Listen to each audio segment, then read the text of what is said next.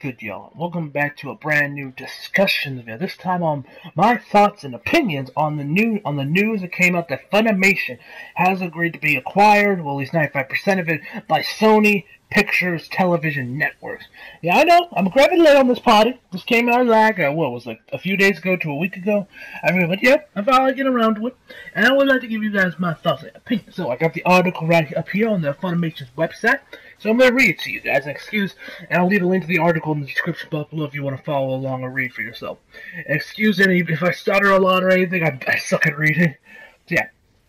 Alright, it says, founder Gen Fukunaga, I believe that's how you pronounce his name, correct me if I'm wrong, started Funimation with the vision and mission to make anime as accessible as possible to fans across the world. In the 23 years since we began, we have committed to creating anime experiences for fans love, from bringing Dragon Ball to the U.S., to bringing the best anime to home video and theaters, a simuldubs that brings episodes of English fit to fans within 2 weeks after they air in Japan. Don't know why 2 weeks, but whatever. The largest dub streaming catalog on Funimation now.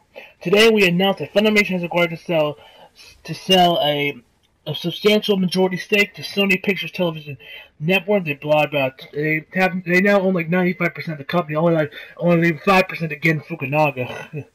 Ooh, Sony.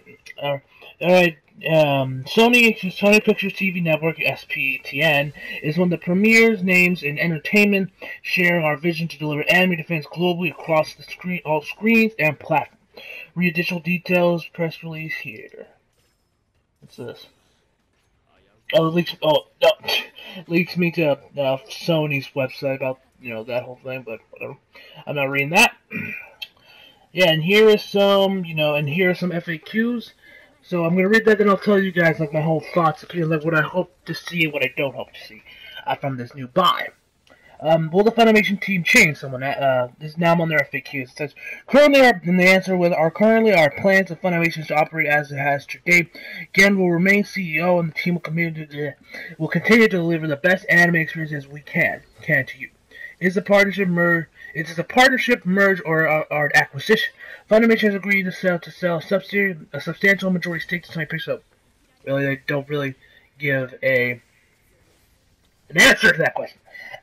How is this acquisition related to Aniplex? The transit does not involve Aniplex. And what they mean by that is, as you guys know, Aniplex loves overpricing their Aniplex. Now, I would say that Aniplex has gotten a little bit better at this, because if you check, actually, Blue Exorcist Season 2, I know something Aniplex is owning and is going to be selling, they're only charging $60 a piece for those Blu-rays, which is a lot better than what price for these Season 1. If you saw how much those Season 1 Blu-rays cost, you will be appalled by it. I mean, I think charging $9 for like the SAO Blu-ray limited edition ones are enough, but they were charging those things $130 a piece. Yeah.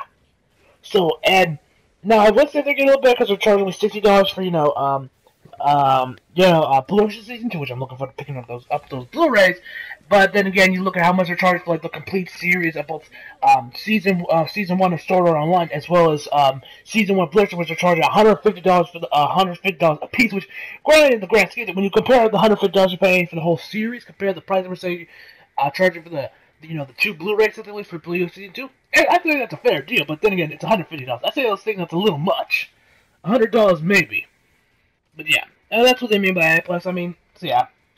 Let's hope they don't. I hope Funimation doesn't, ludicrously overpriced. I feel like they're like the only company out there that's dubbing and releasing Blu-rays here in the States is Funimation. Because, well, Sentai Filmworks isn't as well. I would say Sentai Film is almost just as bad, if not slightly worse than, Aniplex. And what I mean by that, if you look at some of the prices that they offer free, because Fate Stay Night, the original series, don't quote me on this because I haven't checked the price on that. They're charging the whole series complete on Blu-ray they're charging for like $80, $60, $80, like $70. They're charging like $70 for that thing. Like $70 for that. There's some of the other Blu-ray prices are kind of, and Love Story. They're charging, and for My Love Story, an anime that it's just a regular Blu-ray, just blue case. That's no special feature, no bonus shit, nothing besides whatever the bonus features are. They're charging $80 for that fucking thing. Yes, $80. Even Aniplex isn't that ludicrous. I would at least give you a lot of shit with it. But yeah. Okay, let's go to the next one. Will this delay the release of any content? This will not impact the simuldubbed home video release and or theatrical schedules. Okay. Second reading. Will this affect the production or quality of dubs coming from Funimation? Funimation will always strive to honor the intent of Japanese creators in our products. There will be no change in our translation, script writing, voice acting, production staff. We will keep our production facilities in Texas, and we can continue to bring simuldubs to you within 2 weeks of Japanese broadcast dates. Next one they asked is, does this mean Funimation will be buying more or less anime? Funimation will remain Funimation will remain committed to bringing you the biggest and best English dubbed anime library, along with new seasons of simuldubs within 2 weeks of Jack Brown. So they're saying that. So I mean, I guess with this buyout, they mean they're probably not going to get less anime. If anything, they're probably going to get more. So, they can start competing with Netflix and Amazon. Because if you're seeing Amazon, Netflix picked up a lot of shit for this. Guys on Netflix, they picked up Fate Apocrypha and Kakagurui, and we're not getting Fate Apocrypha until November of this year, and Kakagurui we're not getting that till 2018 for some reason. And Amazon with anime, they picked up a lot of shit. They picked up Princess Principal and a lot of other ones. I can't name any other off the top of my head. But yeah, they definitely have Princess Principal. And next one. Okay. How will this affect my Funimation Now subscription? Funimation Now services remain the same. There will be no change in your subscription terms, pricing, or content availability. Okay. Does this mean Funimation content will be available on Crackle or PlayStation Vue? We have always tried to make our content as accessible as widely as possible to our fans, and will continue to do so. This does not change the Funimation Now search. I would actually like to see it, so more people can experience Funimation, on Crackle or PlayStation. That would be nice to see, giving, more exposure to Funimation, more, I mean, I feel like that's what Sony's going to do with this buyout, put it on those two services. Okay. And what does this mean for fans outside the U.S.? We are already delivered anime to fans in the U.K., Ireland, Australia, New Zealand through Funimation Now. The service through to these regions will not change because of the deal. And the last one they asked, does this change our Crunchyroll X/VVer partnership? There are no changes in our existing partnership or in the content available from Funimation on either service. Crunchyroll will continue to broadcast subtitles simulcast. Funimation will continue to stream simuldubs within most times within a week or within 2 weeks of the original Japanese broadcast. So yeah, overall, the only thing I'm worried about is that Sony's going to put their nose in where it doesn't belong. They're going to tell them they're going to make them start maybe like up the price of their Blu-rays.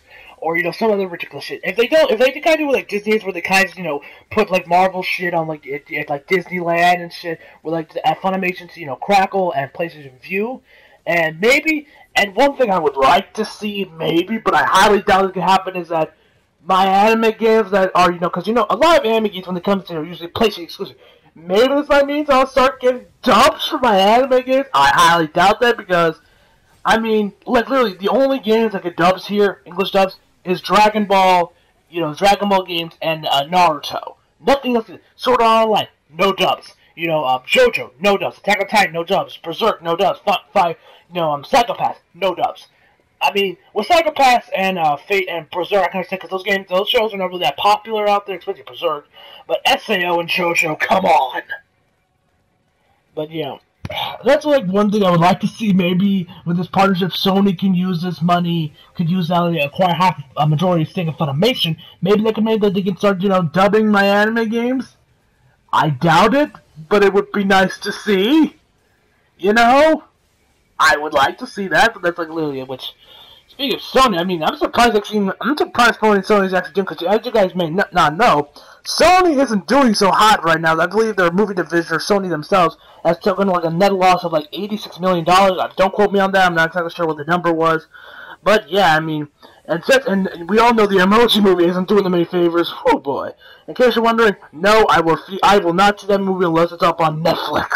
the Emoji Movie, and keep in mind, because I'm usually always defending Sony movie division, because, me personally, I liked Ghostbusters 2016. I thought it was good. I liked it more. Now it's anywhere near now is it as good as the first movie? No, but I think I liked it more than Ghostbusters 2. As well as, and you guys know I love the Amazing Spider-Man movies. Amazing Spider-Man 2 is my favorite movie. It's my favorite Spider-Man movie of all time. Yes, I only like it a little bit, like slightly more Spider-Man 2, but that's about it. But yeah, that's what I would, what I would like to see from this deal is that maybe, Funimation get pick up more animes, they can actually start competing with Netflix and Amazon. They added to Funimation to Crackle and PlayStation View, and maybe on some miracle, so we might get, we might get we might get dubs for our anime games other than, start Naruto and DBZ, which I would like to see.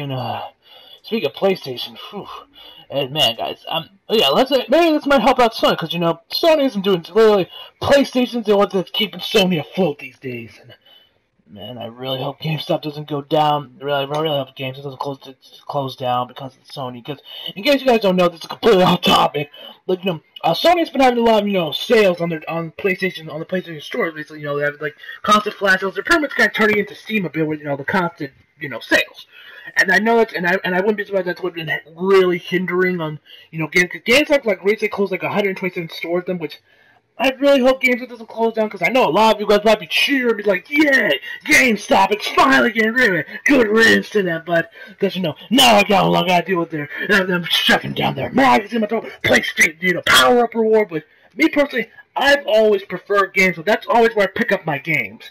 Other than, maybe a case picking them up on Amazon because, cheaper prices. But I don't really do that often because, a lot of games on Amazon are locked behind, their Amazon Prime paywall. This game is only available for Prime membership, so fuck you.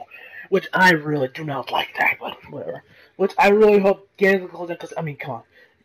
As much as you don't like GameStop, as much as you guys probably don't like GameStop, you got me. Their pre-order bonuses are fucking awesome. For Sword Art Online Hollow Reels, you pre-order that, you got a steal book with it. And Horizon Zero Dawn, you got, you got a couple skins with them. One of them was a Carja skin, which looks really cool.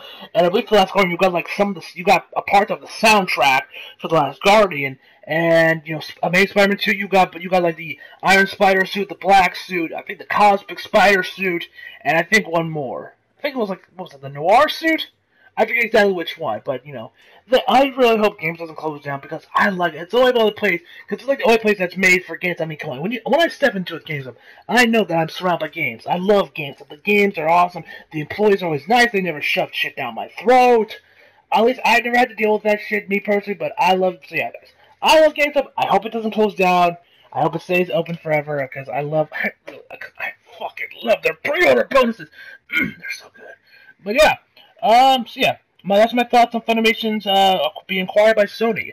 Hopefully, Sony doesn't put their nose where it doesn't belong. They let Funimation, let Funimation do Funimation do with themselves. As if this only means that we're gonna get Funimation to pick up more anime. It ends up, if PlayStation ends up going on, Funimation goes on to, goes on to be part of PlayStation View or Crackle, or maybe more dubs for my anime games, which I would really like to see, but I highly doubt that's going to happen. So yeah, that's what I'd like to see from this deal. Just hopefully they don't, tell them, hopefully that doesn't mean they're going to jack up their Blu-ray prices or anything, but yeah, overall, that's my thoughts. So yeah, guys, hope you enjoyed the video. If you like if you did, subscribe if you're new, follow me on Instagram and Twitter if you feel like it, and as always, come back for more.